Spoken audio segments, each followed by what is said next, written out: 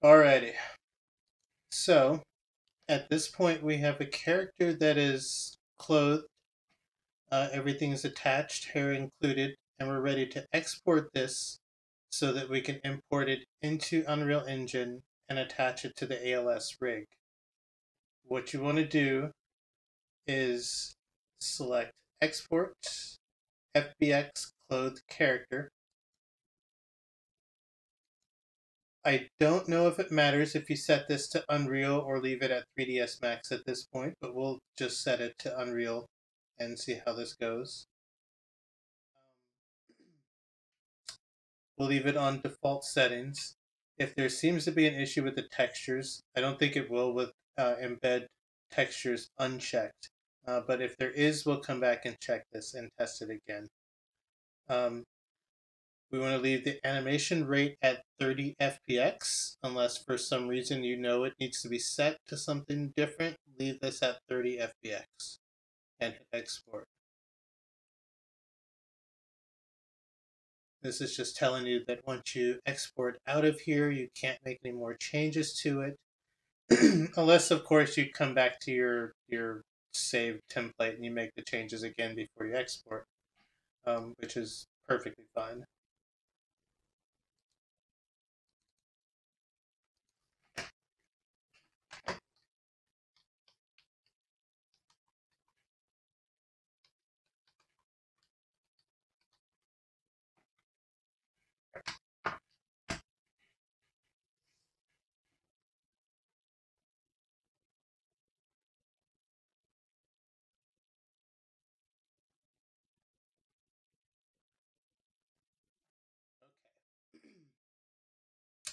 So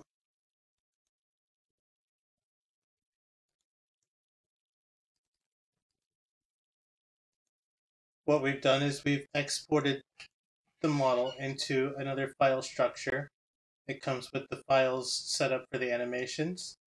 It comes with the morph targets already set up for facial animation. It comes with that basic set of animations that I showed you, and it should come with all of the textures that are embedded in on the model as they are, including all of the accessories, hair and clothing. So before we import it into Unreal, we want to get Unreal set up to make the import process easier to deal with.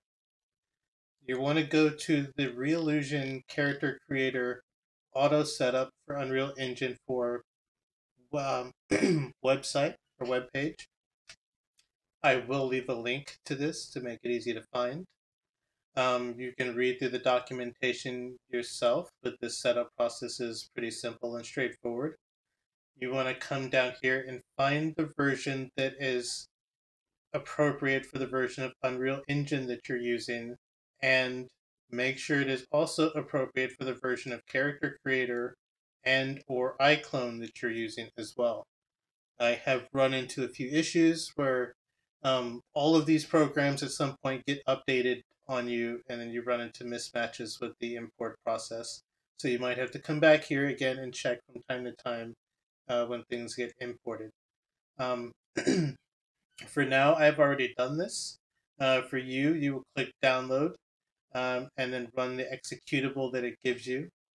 And when you do, that executable is going to create this file structure on your C drive.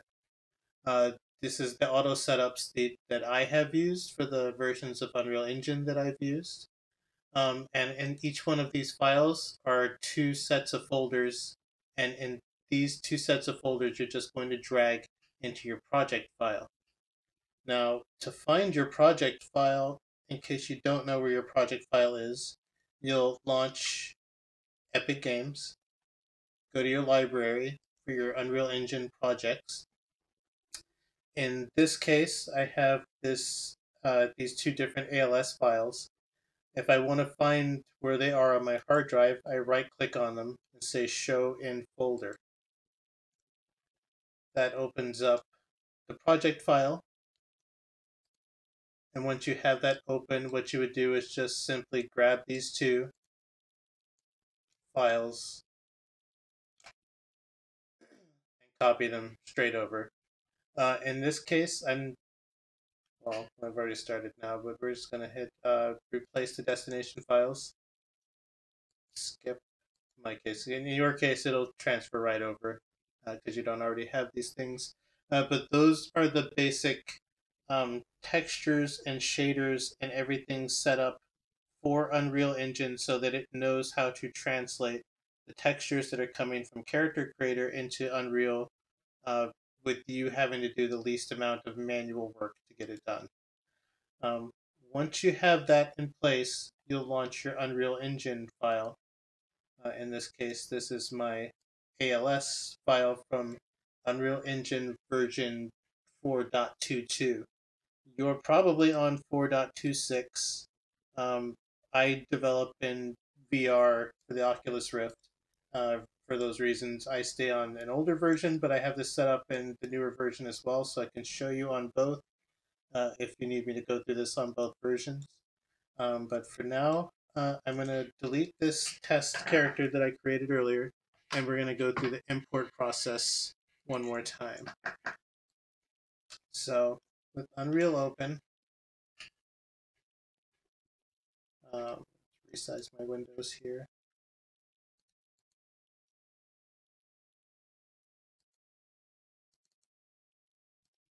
Come to the folder where you saved the character that you just exported from Character Creator. Grab the FBX file for that character and bring them into a folder that you designate in Unreal to have all the folders imported to. This message, the auto setup, is not supported for this version of iClone is because of what I said earlier. This was set up correctly a few months ago when I set this up, but in that amount of time, I've updated my version of Character Creator. So this version of the CC plugin for Unreal Engine has a mismatch. It still functions, it'll work well enough for this example. But again, you'll bypass that by just updating everything for version 4.26 of Unreal Engine.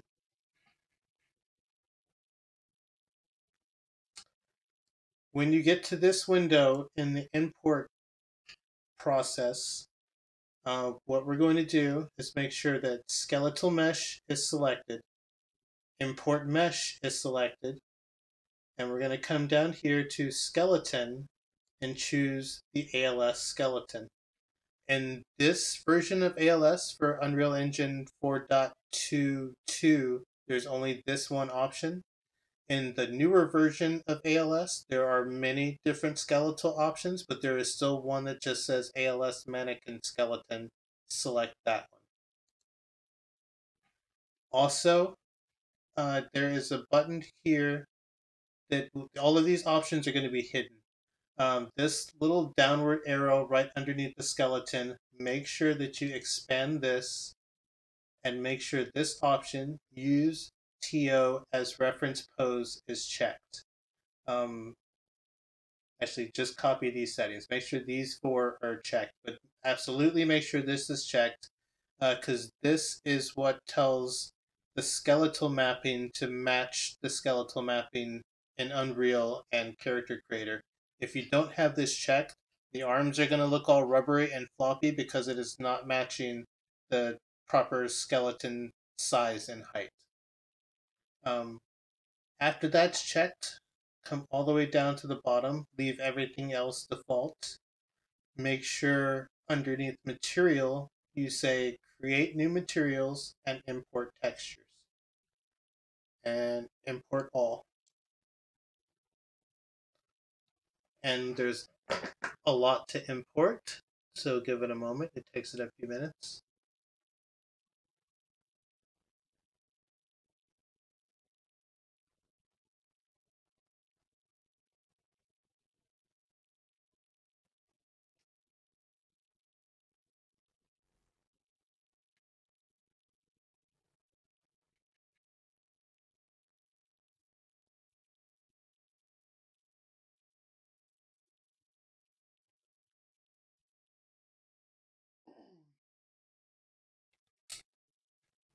Alrighty, so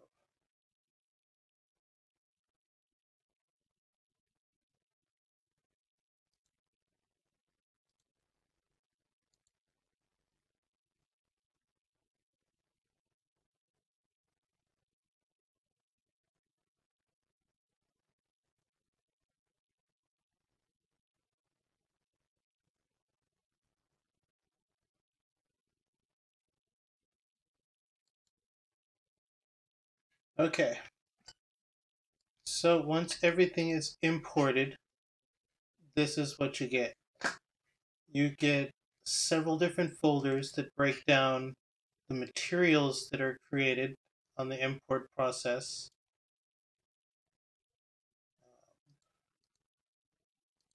And the textures associated with those materials.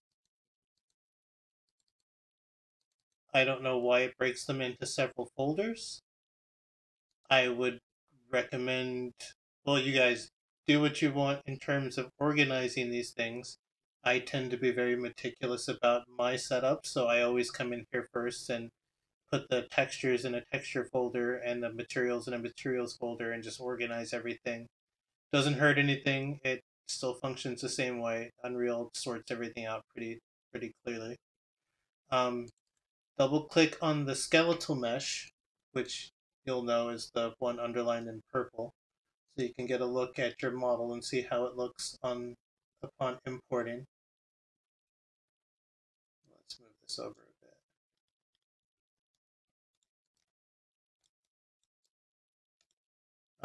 a bit. They always import from character creator in the A pose. We won't worry about the pose just yet because we're about to put it on the ALS template, at which point it'll pick up all of the animations and poses from ALS. There are some things you can tell need a little bit of work, like her face is kind of shiny. You can come into like the material for the head if you come in here and find it. Um, uh, yeah, so if you feel like going in here and tweaking the specular highlighting or whatever, you can tone down the shininess or make it brighter, I guess, if you'd like. But that's how it looks as it imports, and you can see the clothing and everything is on there. You can also see that we have morph targets. So we are under the mesh tab for the skeletal mesh. The morph targets tab is over here on the right side, and you can see, um, zero that back out and find one that works a little bit better. There you go, she'll stick out her tongue. So you can see all of the morph targets are in place. So do with those as you will. You have quite a lot to work with. And we'll just stick that tab on the side. Now, what we want to do is find the fastest way to get this character that we just imported from Character Creator onto the ALS blueprint. Here's the fastest way to do that. Grab the original template for ALS that is the working default model. Say, go to Browse to Assets, find the blueprint for this ALS character, copy it right over to the folder that we created our test character in, and give it a new name. So we'll call it ALS, underscore.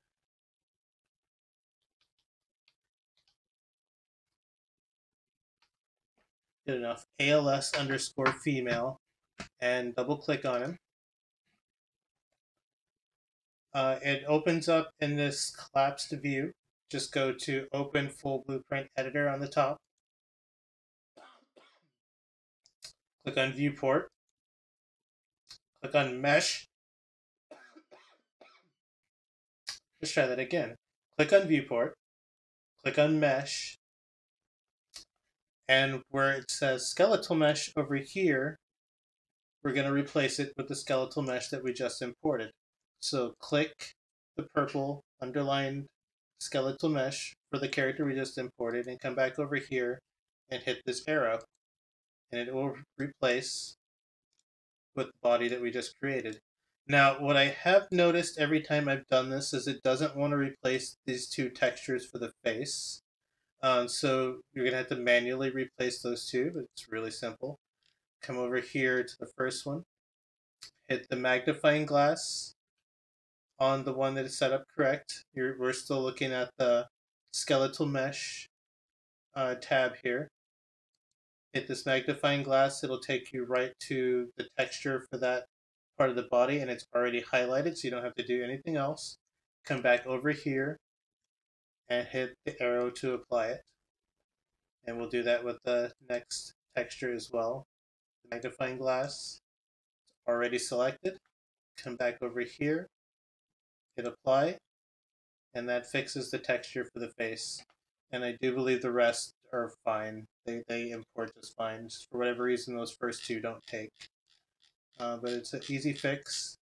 And as long as you continue to use the animation blueprint and everything else set up as it already is by default for ALS, this character will inherit everything that the ALS character has available to them. So all you have to do is place them in the world now.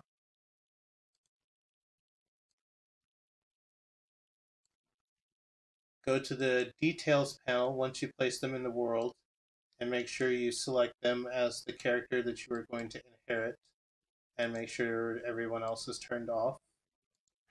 And I will grab my control and turn it on.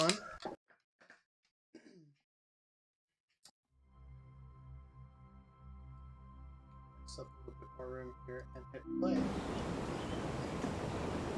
And I'll go ahead and play. You can see right away she inherits all the controls. She can jump and run. On the more advanced version of ALS, I know she can climb and vault over ledges and all of that other stuff, but for now, all that works. You can see that her feet are hovering a few feet over the ground, or at least a few inches over the ground. That is because she's sitting in an odd spot on her collision capsule.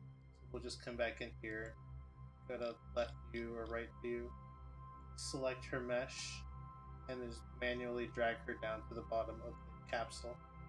Hit compile again, and hit play again.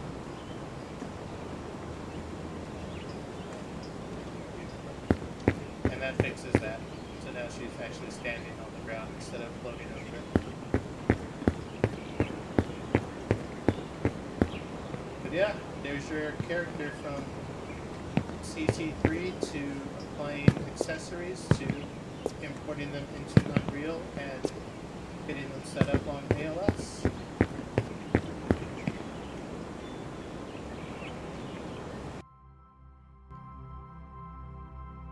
So we'll leave it at that for now.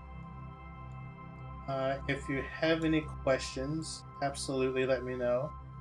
If you want me to make any more videos going through any of the other steps of setting any of this stuff up, let me know. And that is all I have for the moment, so I'm going to end the video there. You guys have a good day.